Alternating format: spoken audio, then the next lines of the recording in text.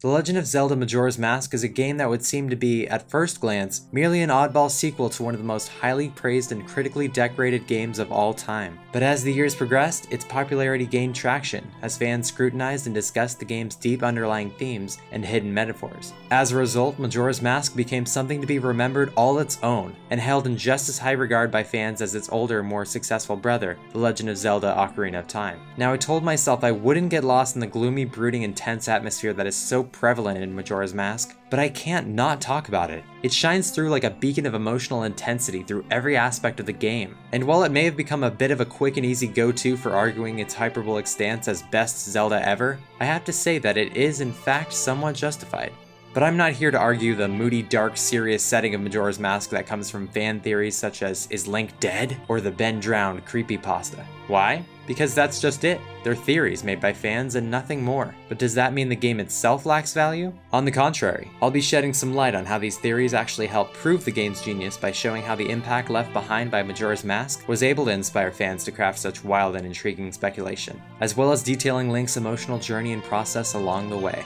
You see, it's in the subtleties of Majora's Mask that make it such a brilliant work of art. Many people seem to argue these days that home console Zelda games have become a bit of a one-trick pony, enforcing linear game design and hand-holdy tutorials into their gameplay mechanics. And although some may argue that with the introduction of Zelda to a three-dimensional setting, so too came with it the linearity, I actually disagree. While Majora's Mask on a surface level may appear to be a fairly traditional Zelda game with regards to its major plotline and gameplay progression, upon closer inspection, you'll see that it approaches linearity in a different way, the way the rest of its approach to game design so masterfully does. The major difference with regards to linearity in Majora's Mask versus a game like The Last of Us is that the former uses its linearity to strengthen character development, whereas the latter lacks the richness of character that is so present in Majora's Mask. Majora's Mask doesn't need a plotline with some unexpected superficial deviation to jolt the player into feeling something. It has such a wealth of atmosphere and richness to its characters that the game is able to move the player without any sort of narrative fluff. With Majora's Mask, Nintendo didn't focus on making a game with a door that is so closed to interpretation, but instead introduced a metric ton of possibilities, most of which are quite dark in nature, yes, but in no way creatively stifled by such. Their very dark undertones made for introspection that felt more intriguing than ever, and while that may have been pushed and praised to the point where it's become obnoxious for some, it still stands that these have made for a captivating and wildly unique approach to the narrative structure of Zelda's history. You look at Skyward Sword,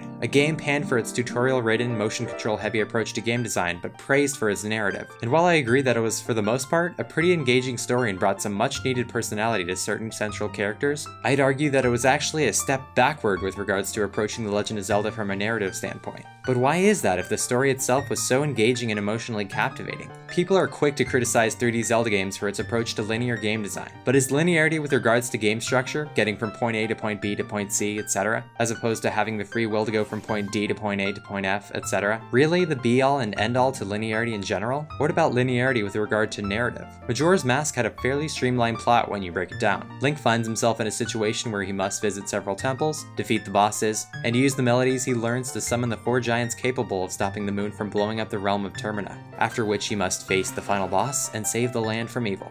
But when you take the time to explore all of its various subplots and observe the narrative nuances, you begin to realize that there's a lot more to it than just the black and white outline of the general plot. There are layers and complexities open to interpretation in ways never before seen in any Zelda game prior or since. The game explores themes and subject matter far more mature than anything ever before seen in a Nintendo game, including but not limited to blatant denial in the face of certain doom, immaturity and obsession, hypocrisy, perversion and fraud, the numbing of one's senses to avoid the pain of a sudden and agonizing death, and perhaps most poignant and powerful of all, the expression of true love no matter the cost.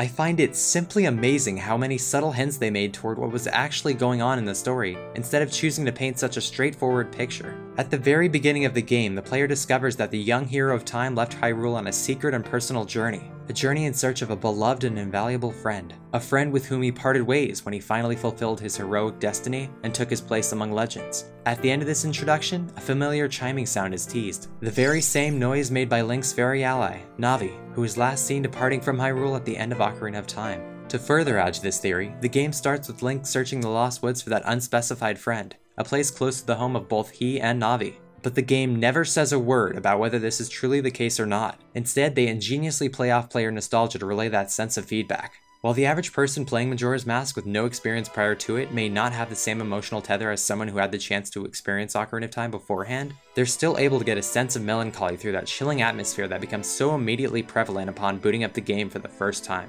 But for the player who had played Ocarina of Time beforehand, this opens up an entirely deeper sensation of familiarity, meaning, and longing. It's revealed that Link gave up everything. Zelda, the princess he risked his life to save from the vile clutches of Ganondorf. Hyrule, his home which he also went to great lengths to defend. Saria and the rest of the Kokiri, his family who he grew up with. Everything. To go find this one friend. And while most fans likely didn't care much for the nagging fairy from Ocarina of Time, it's hard to argue that there isn't any emotional impact there. We would lend our skills and talents to this mute boy in the game prior, causing us to inevitably develop a certain fondness for him as a character. Not only is Link a model representation of the traditional hero, an archetype which many find appealing, he's also, to a certain extent, a blank canvas for us to become a part of. We embark on this journey together, injecting our sense of individuality into him and filling his voice with our own. It therefore becomes difficult not to lend a sympathetic ear to whatever cause he may be working toward, even if such a cause may include saving a character as detested as Navi. As a result, the game becomes incredibly personal, further heightening that sense of player immersion and interpretation to the familiar yet unfamiliar setting. And the sequences that play out take you on a journey that would prove more engaging and stimulating on both an emotional and intellectual level than any Zelda game prior or since. But the game takes it even further, deepening the emotive narrative by introducing 3 more characters with arcs entirely their own, all of which end in tragedy and may very well reflect Link's own personal quest to find Navi. Taking on the role of Link, we would learn to share the blank canvas that was his character with 3 others: the nameless Deku Scrub, the Goron warrior Darmani, and the Zoran guitarist Mikau. Each character has a tragic backstory, 2 of which are open to interpretation on varying levels of open-endedness, and every single one of them could symbolize Link's personal growth as a character. The struggles they've faced reflect Link's own in a way that is, again, purely speculative, but ingeniously so. And through Link's ability to mend their tormented souls with the Song of Healing, it could be said that he too lets go a part of his desire on his path to acceptance. The game starts with you taking on the form of a nameless Deku Scrub, the only character with which Link has no direct ties. It's an incredibly haunting sequence and becomes all the more chilling when you encounter what appears to be a disfigured, tortured-looking version of yourself. It's difficult to say what exactly happened to him. It's interesting how the character with the least amount of proven backstory can be the most heart-wrenching, but when you take into consideration Link being thrown into Termina for the first time, completely clueless as to what's going on, it suddenly starts to make sense that the Deku Scrub isn't given much backstory. It symbolizes the confusion and lack of clarity that is so immediate at the start of the game.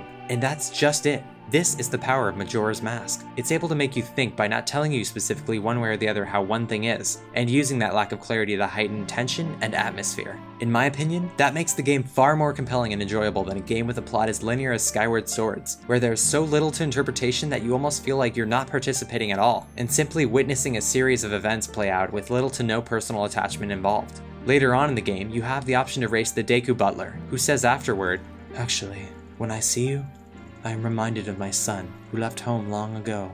Somehow, I feel as if I am once again racing with my son." Once Majora is vanquished and the credits are rolling, the butler is seen mourning the deformed Deku Scrub from before, all but confirming its identity as the son, and delivering an emotional impact that is unheard of at the end of most games. You see, the hero of time wasn't able to heal the Deku Scrub's soul. Rather, Link's own was healed by the Happy Mask salesman, allowing him to become familiarized with his surroundings, abandoning that fear of the unknown and taking a careful step toward what would become his new future. It reminds you that, although Link may have ultimately succeeded in saving Termina from complete and utter destruction, he wasn't able to save everyone, just as he wasn't able to find that one person he started this quest searching for.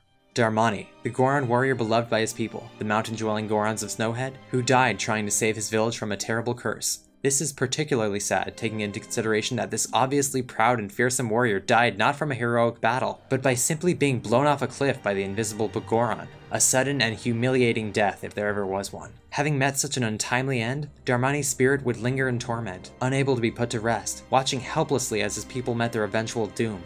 It can be speculated that Darmani's regret and sorrow for his people in fact reflect Link's own personal remorse regarding Navi, and in the same way Darmani couldn't make it to Snowhead, so too was Link unable to make it to his friend. But just as Darmani is healed, it's possible that Link learns to let go of his shortcomings with Navi. He wasn't able to find her. In essence, he failed in his mission. He may have been able to save the entire land of Hyrule and Princess Zelda along with it, but he couldn't find the one friend who could possibly understand what he'd gone through. He is at peace with his failure, and instead finds a rekindled motivation with his new quest of saving Termina.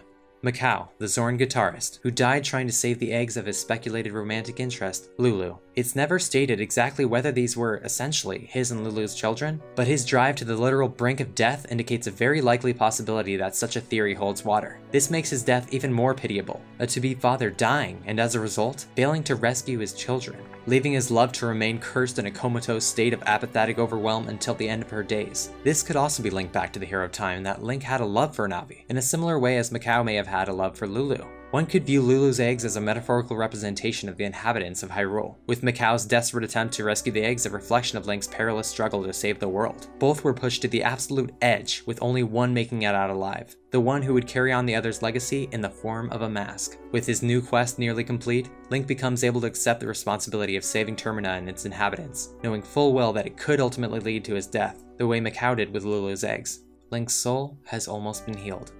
Through Link and, in effect, us, these three figures are channeled, given a new lease on life, albeit only with regards to completing their task. The Deku Scrub racing his father, Darmani saving his village from an endless cold, and Macau rescuing his possible love interest and children. We are all active participants in what becomes our journey, tethered by the original purpose of finding Navi, and together the four of us work toward a greater good, saving Termina from a terrible fate. And when all is said and done, neither the Deku Scrub, Darmani, or Macau come back to life. But while they may seem to simply live on through the expressionless masks Link uses to defeat Majora, the truth is that they live on through Link's heroic deeds. Without them, Termina would have never been saved. Their loved ones are safe, and so their spirits are healed. Having taken part in Link's emotional and spiritual journey through this fascinatingly complex tale was an absolute treat.